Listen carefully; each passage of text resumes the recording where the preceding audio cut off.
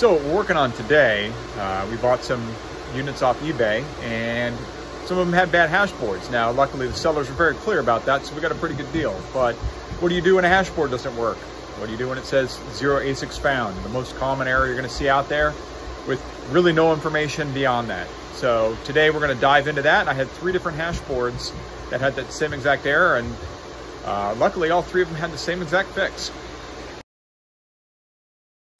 So, step number 1, before I work on any hash board, go ahead and wash it, clean it off. You can see this hash board's in fairly good shape, but we're gonna go ahead and take that bristle brush, and as you can see, a little alcohol bath, clean that thing right up, and that gives us a better starting point, as we know there are no contaminants in there that are maybe blocking airflow or shorting across any of the pins on the ICs.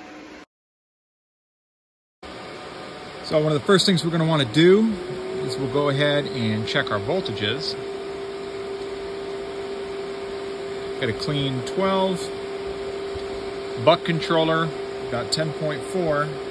Now we're gonna go down just off here and check the boost circuit. 13.8, a little low, but should work.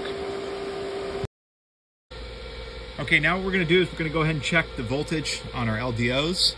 We can do that by going to pin 2, right here. Pin 5 is our output. We should get about 1.8. We do. On the input, we should get around 2.5, 2.4. We do. And we want to do that across all of our LDOs down the chain. As you can see here, I've removed U84.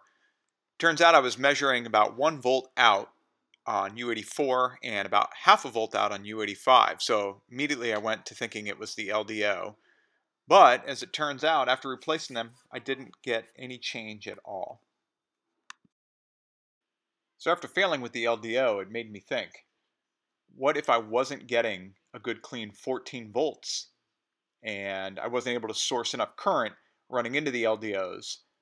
So that led me to my next step, which is let's go ahead and change out to the external boost controller. So to replace the boost circuit, we're simply going to take this external boost we bought on Amazon, go ahead and wire it in to our output of our buck controller, and then we're going to remove D1 and then wire into the anode of D1. I do have another video of specifically how to do this, so feel free to check through all my other videos.